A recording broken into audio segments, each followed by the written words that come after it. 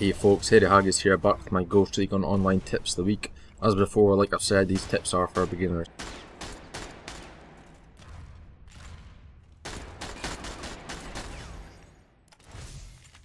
So anyway, I'll get to it. First tip is change your fire modes. Change your fire modes using Z. Change your fire mode from auto to semi, or it can be different depending on whatever weapon you're using, but this will allow you to accurately take out enemies at range because you can single shot with the semi compared to just firing like a heap of rounds at once with auto.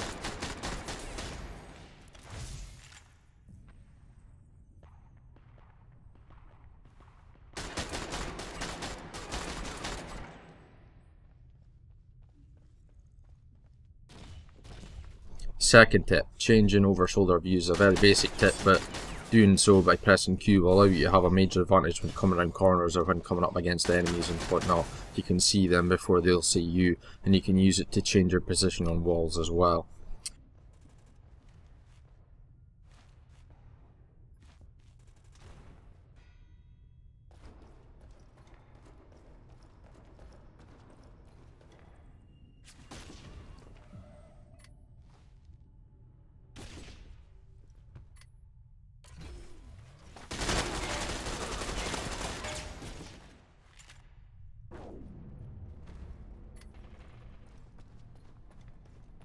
Thirdly, change your loadout. Change it when you feel like you're in like a close quarters combat situation. Like for example, I picked a shotgun here to take down my enemies as it was a smaller area, so I thought I'd be able to kill them quicker with a shotgun. But you can do it with any weapon. You can do it with like a sniper or whatever, depending on if you're recon. If you feel like you're needing to get like a long range advantage over your enemies, you can use a sniper rifle compared to an SMG.